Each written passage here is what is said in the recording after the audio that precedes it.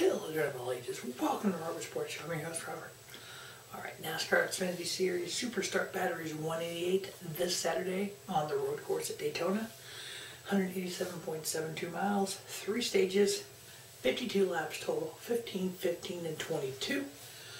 Last year's winner was Austin Cindric. Stage 1 was won by Austin Cindric. Stage 2 was won by Chase Briscoe.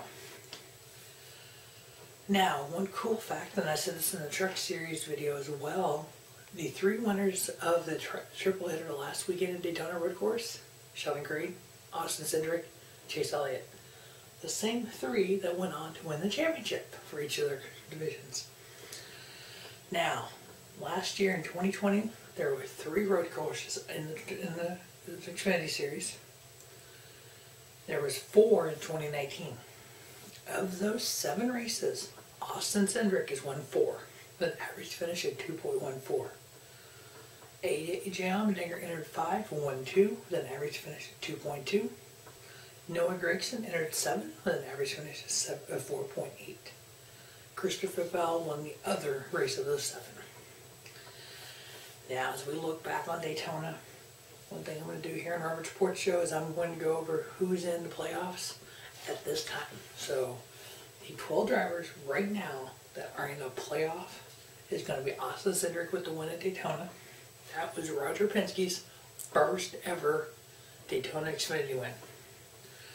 Brandon Brown, Harrison Burton, Jed Burton, Matt Snyder, Daniel Hemrick, AJ Allmendinger, Joe Craft Jr., Kyle Weatherman, Matt Mills, Jesse Little, and Ryan Hurst. Those drivers are currently in the top 12 in points. Now, drivers that had great finishes at Daytona that are not running the full season, Ty Dillon in the 54 Joe Gibbs car. He finished, I believe it was top 5. He was second in points. He's scheduled to race 4 races this year. Brandon Godovic in the 26. He's scheduled to race 6. Jason White scheduled to race 1 race. He had the top 10. Cesar Barkelli has in the 90 car, scheduled to race 7 races this year. And Stephen Parsons, scheduled to race 3 races this year. Well, all those had great finishes at Daytona.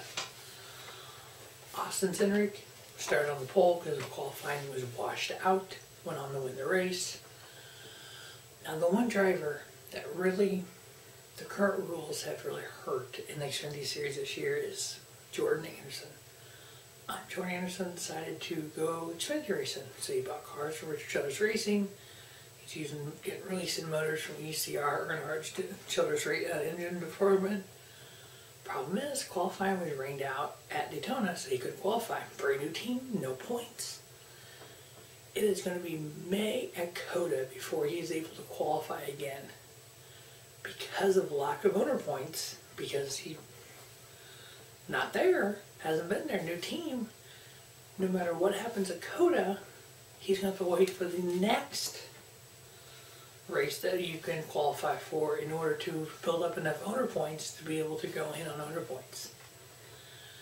Hopefully he can go back to the Truck Series with his sponsor Bob Moreno Auto Group out of St. Louis and get some wins, put the sponsor on the map, let the sponsor know, hey, I'm there for you.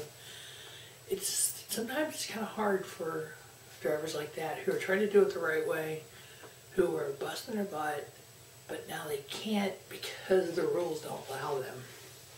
So hopefully, as this pandemic lessens and we have more qualifying, drivers such as Jordan Anderson will be able to make these races. What I think they should do is you fill out an entry form for a race. Say 45 people said they want to race in the Xfinity race. We all know they're not all going to finish. Let them all start. What does it hurt? Yes, it's prize money, but guess what? Those guys and girls are working hard, building cars, trying to make a living in racing. If you have 40 cars on the track or 45, we all know some of those cars will go out. I'm not going to use the word start and park like they used to, but you know that's going to happen. Things like that will happen on some of the lower teams. If you fill out the paperwork to be at the race, let them race. Just my opinion. Now, Austin Cindric, he's going for 2 in a row. He's a road course master, 147.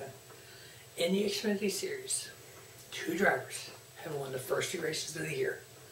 2008, Tony Stewart did it. In 1995, Chad Little did it. Chad Little ended up finishing second in points that year. He started off with 2 wins. Can Austin Cindric do it? We'll see. That one of my 3 picks is Austin Cindric, AJ Allmendinger, Noah Gragson. Now, like I mentioned, the top 12 in points. As we know, Austin Cindric has already clinched a spot in the playoffs. AJ Allmendinger is currently 7th. Noah Gragson was 32nd at Daytona. So if he can pop up and win, it's going to just take another one of those spots. Hopefully we get, all these different winners in.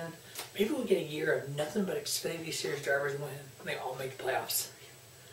Could you imagine 12, 13 different Xfinity drivers win races? So we actually have somebody win a race and not make the playoffs. First time ever that could happen this year. So AJ Allmendinger, I think he's going to be a great one. He's also running the Cup Series, so we'll see what happens there. My picks for Daytona fizzled out. Didn't do well. I'm 0-3. No problems. I'm back again. We'll see what happens as we get to the road courses, into the intermediate and the short tracks. I think if you keep watching our sports show, you'll see that I'm going to be able to have, one of my 3 picks will be able to win. Obviously, Daytona is a beast in itself. Austin Cindric wasn't expecting. Penske's never won at Daytona. So that really wasn't a person I was going to necessarily pick, but I'm glad he won. He's got big plans next year, the 21 Wood Brothers car. So that's going to be the Superstart Batteries 188 NASCAR Xfinity Series on Saturday. Stay tuned to our Sports Show for the Cup Series. Make sure you check out the Truck Series as well. As always, thanks for watching the Robert Sports Show. Don't just have a great day, have a spiffy day. Robert Sports Show, your YouTube leader in sports channel content.